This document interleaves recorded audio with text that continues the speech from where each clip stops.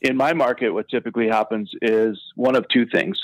The seller ends up buying out the lease, or an agent that is well-versed in the benefits of solar is able to transfer the lease and sell the benefits of, let's say, paying an $80 a month lease payment for your energy versus the $250 that, the seller was getting charged prior to that.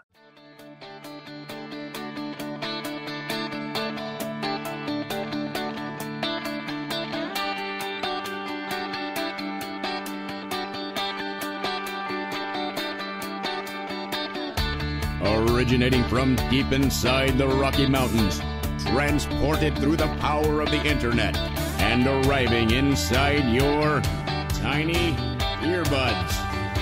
It's the Appraiser Coach Podcast, helping appraisers increase their efficiency, quality, and make more money. Here's the guy who makes it his life's mission to create value for real estate appraisers nationwide. Your host and the Appraiser Coach, Dustin Harris. Welcome, everybody. Dustin Harris hanging out with you in the podcast chair. Got a great, interesting, I think, topic coming up for you. Want to first remind you that we are sponsored by DataMaster. DataMaster will save you 30 to 60 minutes per report. Go to datamasterusa.com for more information. A la Mode will also save you time per report. Why? Because they are the leader in the software industry for appraisers. There's a reason they're a leader, folks. The tools are amazing. Go to alamode.com or 800-ALAMODE. Finally, we are sponsored by OREP Insurance. OREP, of course, is the E&O that I use for a reason. They save me lots and lots of money, and they give me all kinds of benefits. Go to orep.org for more information. Again, it's orep.org. Folks, we have back on the program a good friend of mine, individual that I look up to. He has been appraising a few more years than me, about 25 years experience. He is the owner-operator of CMP Appraisals in California. He is a green home expert / educator, and he's taking a very active role in green home education across the nation. He also has a claim to fame. He attended one of my masterminds in Vegas just to try it out and see how things work there. And again, good friend of mine, Mr. Mark Buhler. Welcome to the program, Mark. Thank you, Dustin. Thank you for having me on. And for the kind words. Man, I really appreciate you being on. This is a topic that I'll be honest with you. Can I just be frank with you, my friend? Absolutely. Okay. So in Idaho, this is not as big a deal as it is in, say, Arizona or where you're at in California. But it's one of these things that I'll admit this. I'll throw myself on the altar a little bit.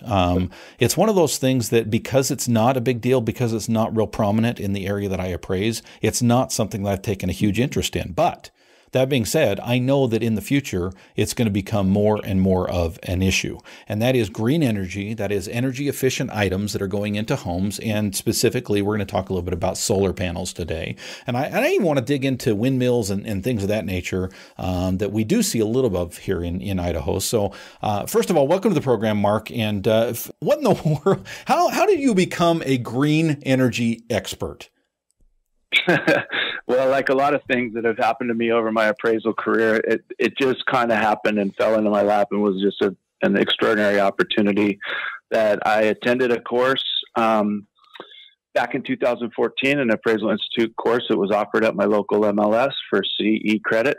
Took it, found it to be very interesting, thought it was kind of a neat little niche that I would pursue.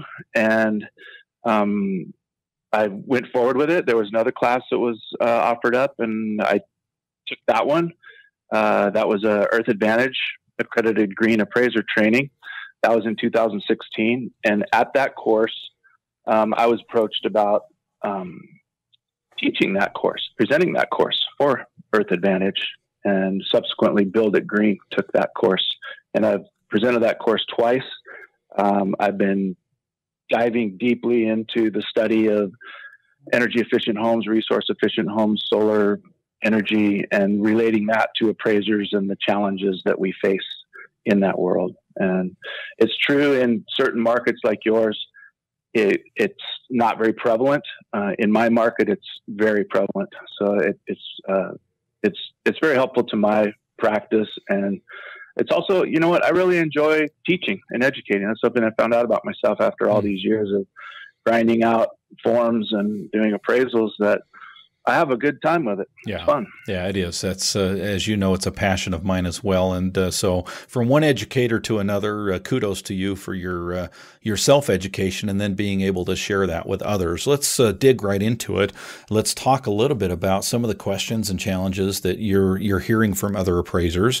In fact, let me just set it up this way, Mark, and say, I rent a very small office that I do these podcasts from. I'm in the office right now, and it's in a much bigger building with a lot of entrepreneurs and a lot of just small businesses, if you will.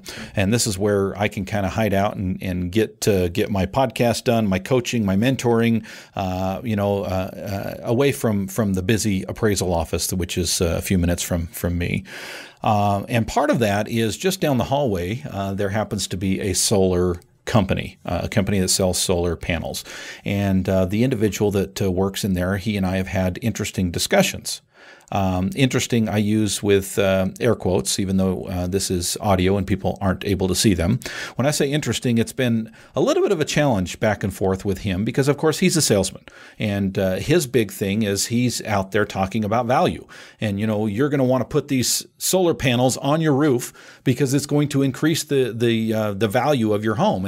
And I've, had talks with him about what value is and where value comes from.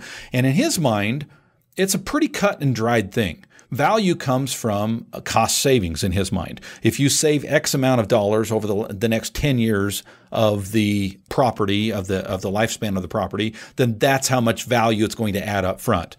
And I say, let's maybe take another look at that. So let's first talk about that. Value and solar panels. There's got to be some value there, right? Yes. Solar panels have value. Fannie Freddie guidelines do not permit us to give value to leased solar panels because the homeowner does not own the property. So but on owned solar, in most markets, you can demonstrate value. Okay, so before we dive too far into that, Yes. Let's back up for just a second, because you talked about leased and owned, and I think that's probably the question number one. Because from an appraiser's perspective, we're always looking at private personal property versus permanent real estate property, right? And solar is such an interesting thing because it is permanently attached to the house. Yet the homeowner, if you will, or the seller may not own that property. So what happens in an exchange where, let's say it's for sale and the new buyer says, well, yeah, I'll buy the house, but I don't want the solar panels. What typically happens in that case? In my market, what typically happens is one of two things. The seller ends up buying out the lease, or an agent that is well-versed in the benefits of solar is able to transfer the lease and sell the benefits of, let's say, paying an $80 a month lease payment for your energy versus the $250 that, the seller was getting charged prior to that. Okay. So there, a lot of times that is transferred. It's just a matter of working out the details as to how that happens. Yes. It becomes a marketability issue for the realtor. Okay. Some realtors don't want to touch the properties, because it's more work to get the deal done to transfer that lease, but I don't think it's that big of a deal. It's happening here. But as an appraiser, so from an appraiser's perspective, and that's really, our listeners here with this podcast, we're talking to appraisers. Their responsibility in this case would be to find out whether it's leased or owned and then how that affects things, right? Yes. The first question you want to ask when you see that the home has solar panels, when I call to schedule an appraisal, I ask a litany of questions. Among them now, does the home have solar?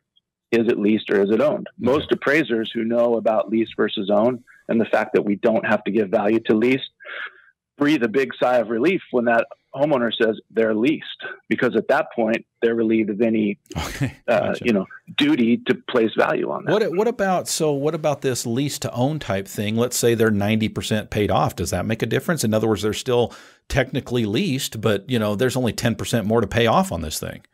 Are you talking about solar panels that are financed? Right, exactly. Yes. Well, that's a tricky one. Financed solar, if there's a UCC1 filed with the county, we're not to give those value.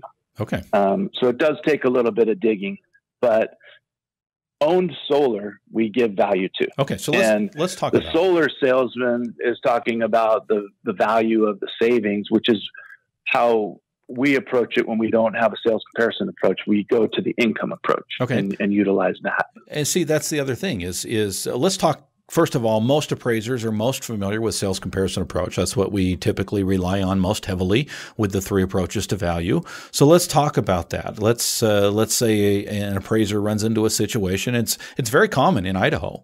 It may not necessarily be so in California, but in Idaho, it's not uncommon to have a subject property. The property that I'm appraising has solar, and really there's no true comparables in the neighborhood or the surrounding area that has solar to compare it to. So, the typical appraiser might sit back and say, well, there's no value here because there's no comps. That happens very often. And that is my mission to teach and to educate people that there is more than one approach to value, and we should look at all of them in this case. I understand that certain markets don't recognize it in the market, but let me ask you this. If you're going to buy a house that had a $250 a month electric bill to keep your house warm in Idaho in the wintertime, and there's another house down the street and it's going to cost $0 per month to keep the house warm in the Idaho winter, is there any value in No that? doubt. No, I mean, I know where you're going with this, and frankly, you sound like the guy down the hall from me, and I get it. There's no doubt that there's value to a buyer or an owner of a home in that situation. That being said, from an appraiser perspective, dang, that's hard to prove. Yes, it is. However, there are methods out there that we need to learn and put into play. Let's talk on a very, very surface level. Keep in mind, this is audio, number one, so I don't want to get into a lot of statistics and numbers and that kind of a thing because we're not going to follow, frankly. Second of all, our time is limited. And third of all, I don't want to downplay the fact that that you've got a whole course on this kind of thing that I would encourage appraisers to take. Right? We don't want to reveal the ending already and jump to the punchline. But on a top level, talk to me about some of the things that appraisers should be considering when it comes to value when they run into solar or other green energy items. Well, we have the lack of data is our number one issue. The problem there. The MLSs are increasingly adding green fields into our, the data that we rely on. There's 698 MLSs in the country, and they're slowly starting to adopt it in the areas where this is more prevalent and more pain point for everybody. So we need to be aware, and we need to have verifiable data that there's solar on the home. It's owned, it's leased, it's this old, it's this much. And there's income approach tools that we can use. PVvalue.com. I teach this one. It's a discounted cash flow. It calculates the net present value of the energy to be produced over the warranted lifespan of the solar array. So it's a neat little tool. It kicks out a number. There's one number. Mm-hmm. If you can find some sales in your area, they don't have to be within the last 6 months, within a mile, and it fit the Fannie Freddie guideline box. Go back and find one somewhere, anywhere, maybe it's outside your market. Maybe it's 2 years ago. And then you can easily find a sale that didn't have that amenity and determine what the adjustment should be. I think that is great advice. I'm channeling my Tim Anderson, even though Tim's not on the program with me, but I think Tim would say, make sure that is a similar property in the sense that same highest and best use. It's a competing property, even if it's 2 years old, 3 years old, what have you. Even if it's a different neighborhood, make sure it's truly a competing property. But once you find that, I think you can tell a lot from another sale as compared to similar sales within that particular neighborhood or particular time period, right? Yes, and appraisers are creatures of habit, and we know the market approach inside and out, the sales comparison approach. We just have to consider that there are two other approaches, and use those as sensitivity against each other. Maybe the sales approach is a secondary consideration in this, right? Great advice. Versus the income approach. Great advice. Okay, we're talking with Mark Buhler. He is a green I don't even know, I'm not even sure how to announce this. Tell me, what is your official title, Mark? Well, I guess if I had an official title, I would be considered an energy efficient educator. There you go. Okay. I'm in the education area now. I'm an appraiser. I teach appraisers. I teach realtors about energy efficiency and value. And you're being modest, because I would say you're a green energy efficient expert, not just an educator, but you truly know a hell of a lot more about this stuff than I do.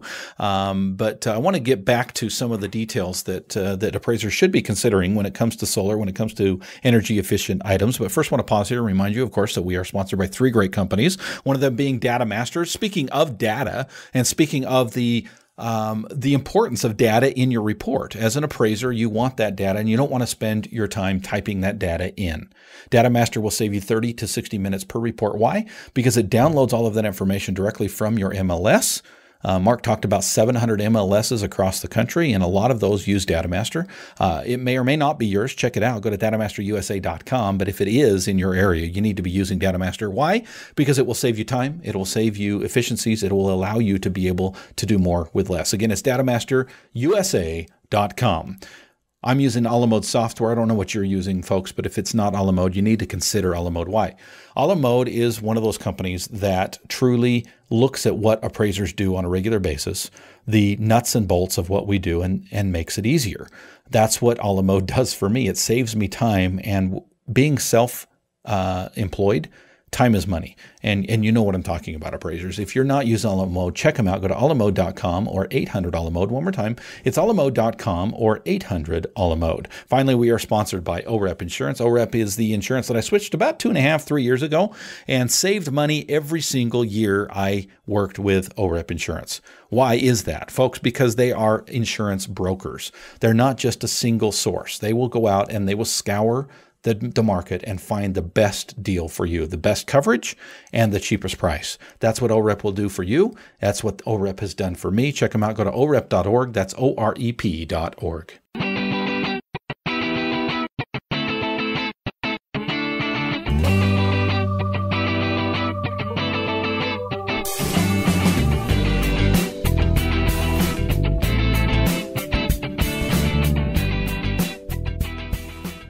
And welcome back to the program, Mr. Mark Buhler. Thanks for joining me today, Mark. Thank you, Dustin. We are talking green energy. Mark is coming to us from California, where he is an expert in energy efficient items, including solar, and he is teaching appraisers across the nation. Let's just pause here before we jump back into it, Mark. And what do you have for appraisers out there as far as offerings if they wanted to know more about green energy, which is becoming more and more important with regard to our jobs? Whether or not you become an energy efficient expert in your market or not, you need to know how to value energy efficient green items, including solar, because they're becoming more and more prevalent. If we want to learn more, Mark, and want to maybe take one of your courses, where would we go? What do you have for appraisers to learn more?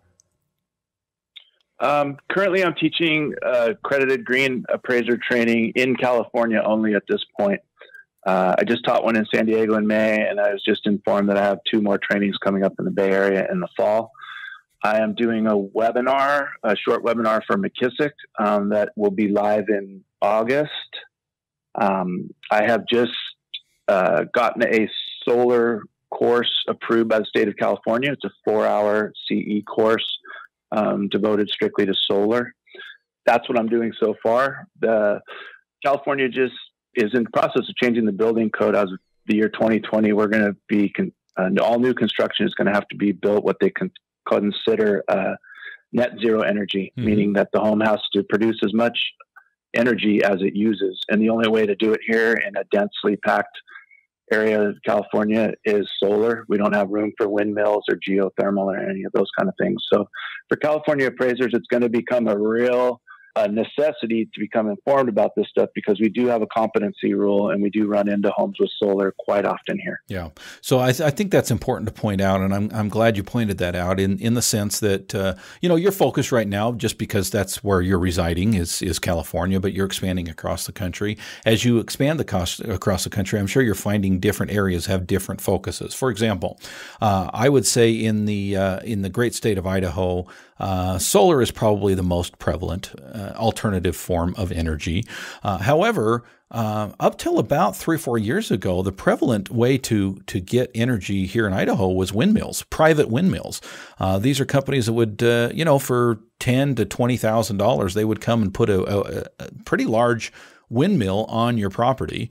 It was a little bit noisy, which I thought was interesting. You're constantly hearing the hum of the windmill, but of course it's generating a lot of times not just the electricity that the house uses, but also giving back a little bit, if you will, to their original source, or the electric company, and getting some type of rebate for that as well. Let's talk a little bit about the future for green and appraisers. What do you see in the future for appraisers with regard to green energy? Well, obviously it's increasing. Energy bills are not going down, they're going up. In many, many states across the country, we're seeing a solar increasing. Places that I didn't really think I would see it as much, in places like New Jersey, Arizona, Hawaii, obviously have a lot of solar there. A lot of states have enacted renewable energy programs. Currently, there's 29 states that have program goals in place, and California wants to generate their electricity from renewable energy sources, meaning the sun, wind, rain, geothermal, even waves and tides. California has a goal of half of our energy being renewable by 2030. Hawaii, by 2045, they want to be 100% renewable, and they do use wind power out there. So it's definitely on the rise. Certainly in some areas, it's not happening. You'll see it right through the middle of the country. They don't have any renewable energy goals or programs in place.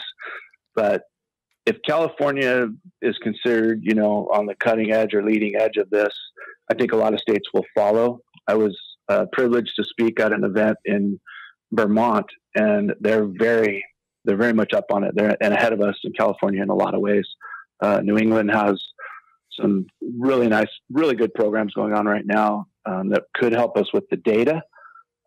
They've got a program called Helix that is it integrates energy efficiency items and home energy scores into the MLS. It auto-populates the MLS. There's a movement from greenthemls.org and RESO, which is the Real Estate Standards Organization, to integrate like a common language into the MLS reporting to get these green features in there. Because without the data, appraisers really don't have anything to go on. Talk to me about a situation, just hypothetically. Let's say my listeners right now are driving around taking comp photos for their typical, tract home, and they're kind of listening with one ear and kind of paying attention to the photographs that they're taking on the other. And, maybe it's going in one ear, one out the other, and saying, well, this is nice, that's cool, but, solar's not really a thing in my area. I don't really care that much. And then, 2 weeks from now, all of a sudden they get an assignment. They show up. It's a solar house. It's a house with solar. And they think, oh, yeah, that appraiser coach guy had that Mark Buhler guy on. Maybe I should have paid a little bit more attention. What's the first step for an appraiser who runs into a situation that, obviously the first step is it leased or owned? Let's say we get past that step. It's owned. Okay. They own the solar system. An appraiser really has no experience with solar in the past. Do they turn down the assignment? Do they say they're not competent? Is there a way to become competent? What advice would you give that appraiser? Well, I get that phone call from, my friends here and from other people now that I'm, out there, and people that have taken my class. And I harp in on the competency rule. If you can't become competent, if I can't make you competent on this phone call in the next 10 minutes, or you can't gain competency, I would suggest that you decline it. Mm-hmm. But, beyond that, let's not decline every house that we have with solar. You can self-educate. There's a number of great documents that I could point the listeners to right now. the Appraisal Foundation Valuation Advisories. Advisory number 6 speaks to competency. Advisory number 7, if you want to dig into that one, it was put out in 2016. It goes deep into valuation methods of not just solar, but energy efficient items. And we do within our software, all of our software providers have the Appraisal Institute Residential Green and Energy Efficient Addendum, both for residential and commercial. That document right there, if you just take some time looking through that, and at the very last couple pages of that, there's a bunch of glossary and resources that you can click on. It's a wealth of information in there, so you can be self-taught. You can come to a class, you can, do an online class. I think you just need to be at this point to be aware of it. And I get it that people in Idaho and Wyoming, it's just not a part of their world. But it might behoove you to get out in front of that. Right. Because it's becoming a part of our world. I'm running into it more and more. Yeah. And the courses that are out there that are available, the Appraisal Institute has a register of people that have taken these courses. Idaho and Wyoming have a total of 0 appraisers on their list of people that have taken the Appraisal Institute Valuation of Sustainable Buildings Professional Development course load. There's 140 of them in California. So, that's how many people have taken that course. I've taught 50 people in my courses so far. There's not very many of us out there that are really, educated unless we're doing it on our own. And those 2 resources right there, those Appraisal Foundation Valuation Advisories and the Appraisal Institute Green and Energy Efficient Addendum, are the first things I would look at. Sounds like a good niche to be in, Mark. Yes. In New England, appraisers command a higher price for those appraisals. I don't know that that's happening nationwide, but out there they do recognize the additional work involved in putting something like this together. Yeah. Well, I appreciate, speaking of putting work together, I appreciate all the work that you've put into this and the education that you're performing and being willing to share it here on the Appraiser Coach podcast. Thank you, my friend. Oh, you're welcome. I just want to be a resource and try and help solve this problem. Well, it's becoming more and more of a problem and more poignant of a problem, and appraisers need to, as you said, get out in front of it. Before I let you go, Mark, I just want to ask your opinion, and you can say anything you want here. This has not been prepped. One of the things that we do here at the Appraiser Coach is the mastermind, and one thing that we've been doing lately is allowing people that are interested to attend a mastermind and just find out a little bit about what it's all about, and whether or not it's something for them and something they would want to join in the future. You had an opportunity to attend one months ago, and I appreciated you flying out from California to Las Vegas, where we met together for a day, and unsolicited, just curious what your experience was with that.